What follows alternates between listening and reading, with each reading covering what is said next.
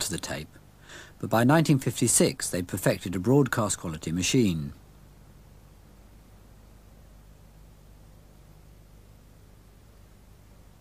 This is their earliest surviving recording.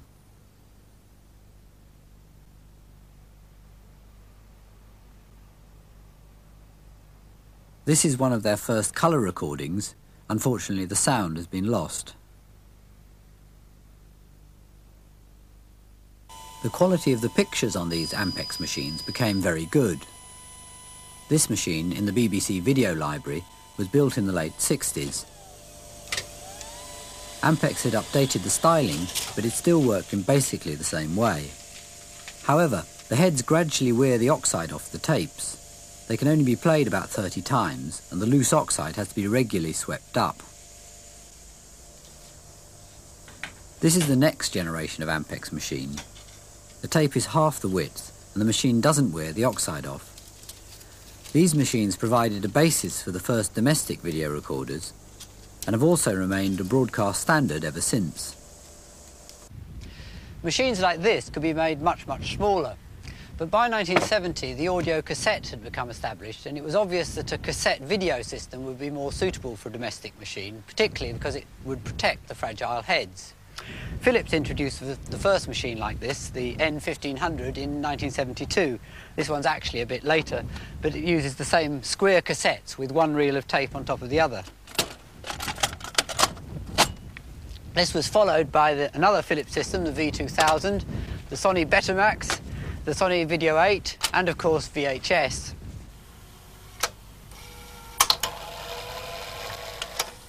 The cassette system does add greatly to the mechanical complexity of the machine. Bringing the cassette in and wrapping it round the drum needs two completely separate mechanisms. It's all wonderfully ingenious, but it does look a bit out of place in this age of solid-state technology.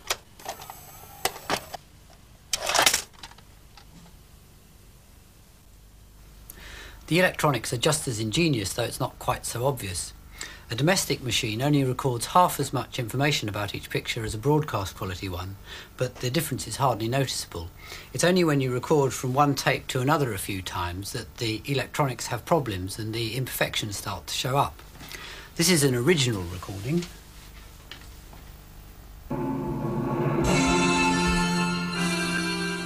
The quality is really very good. But unlike broadcast machines, the quality of the second and subsequent generations quickly deteriorates.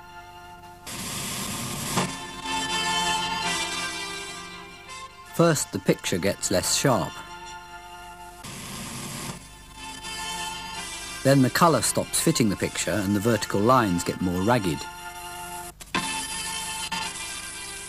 Then the sound quality deteriorates and the colour, which is recorded separately, disappears.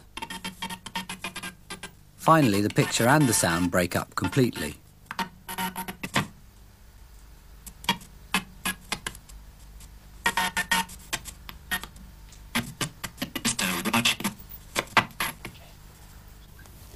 Video recorders have now been around for over 10 years, and in that time their design has changed quite considerably. Some things have definitely improved. The early machines used to have lots of belt drives, basically rubber bands, and these things used to stretch and perish. Rex and I had this problem with these beavers. We made 12 for a publisher to go in shop windows, and they had belt-driven motors in the base. None of them worked for more than a week, and I've been very wary of belt drives ever since. Today, the rubber bands in video recorders have been replaced by gears and other mechanisms that are much more reliable. The old machines were twice the size and weight of the new ones.